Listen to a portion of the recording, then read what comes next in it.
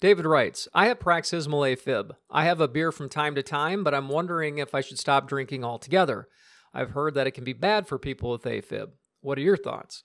Well, David, if you're a regular reader of my blog, you know that I used to be a heavy drinker. In fact, my first episode occurred after a night of heavy drinking. That was back on Father's Day in 2006. Needless to say, ever since then, I have not been a heavy drinker. I have continued to drink since then, but I am now a moderate drinker. And I'm not even sure I would be classified as a moderate drinker because technically, according to the dietary guidelines for Americans, moderate drinking is defined as men having 2 drinks a day or women having 1 drink per day. I certainly don't drink even that much. When I drink these days, it's typically on a Friday and or a Saturday, and at most I'll have 2 drinks. And sometimes if I'm going really crazy, I might have 3 drinks, but that's about the most that I will drink. Now, there are no studies or research that provide any clues or insight on moderate alcohol consumption and its effects on a-fib, whether it makes it worse or, whether you have more episodes or, it makes you go from paroxysmal a-fib to persistent or anything like that. And I think most doctors would agree that moderate alcohol consumption, even for a-fibbers, is probably okay, as long as it doesn't trigger episodes for you.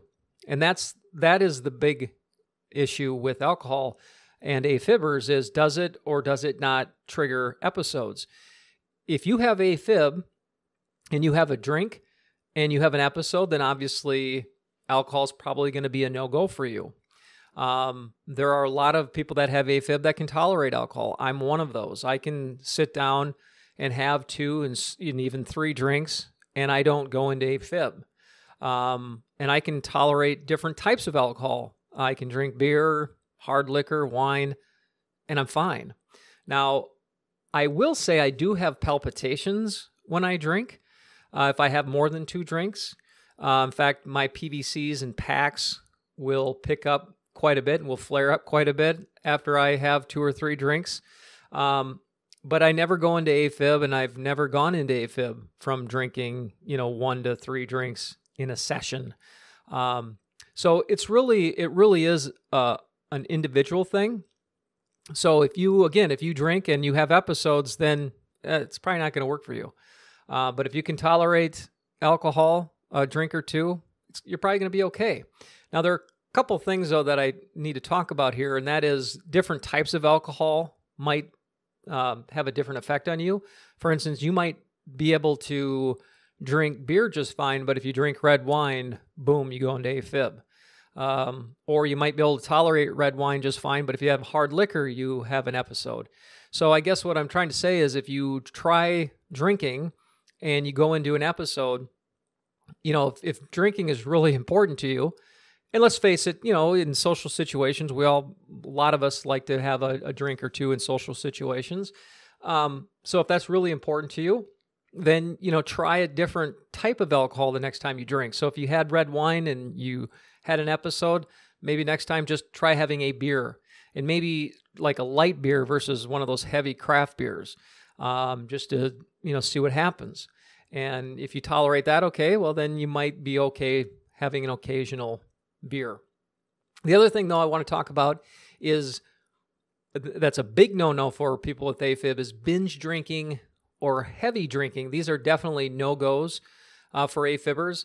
So let's define these different categories of drinking. So binge drinking is defined as men drinking 5 drinks or more in a session, and women drinking 4 or more drinks in a session. That's binge drinking. And binge drinking can lead to what's called holiday heart syndrome. And basically what that means is binge drinking, you have, again, if you're a man, 5 or more drinks in a session, boom, you go into a-fib, maybe not immediately, maybe the next morning, and you will develop, it's just called holiday heart syndrome, just basically means a-fib from, a session or a night or day of heavy drinking. So that's kind of what happened to me back in 2006. They probably would have classified that as holiday heart syndrome. Now, heavy drinking is drinking, for men, drinking 3 drinks or more on a daily basis. and women drinking 2 drinks or more on a daily basis. Okay, so these types of drinking, binge drinking, heavy drinking, are a no-go for AFibbers because it can cause, probably for most of us, it's going to cause us to go into AFib. There's an interesting article on everydayhealth.com, and I'll have a link to this article on my website. But they cited a study done by the Canadian Medical Association Journal in 2012. They found that for people with AFib, binge drinking is as harmful to the heart as heavy drinking on a regular basis. So again, just kind of further emphasizing that binge drinking, heavy drinking, these are definitely 2 categories you don't want to play around with if you have AFib. But again, moderate drinking, it's probably going to be okay for most people with AFib. But again, if you drink and you have an episode, then yeah, you're probably going to have to call it quits. And just one other quick caution on drinking. I read on an article on WebMD that alcohol can raise your risk of bleeding if you're on warfarin or Coumadin.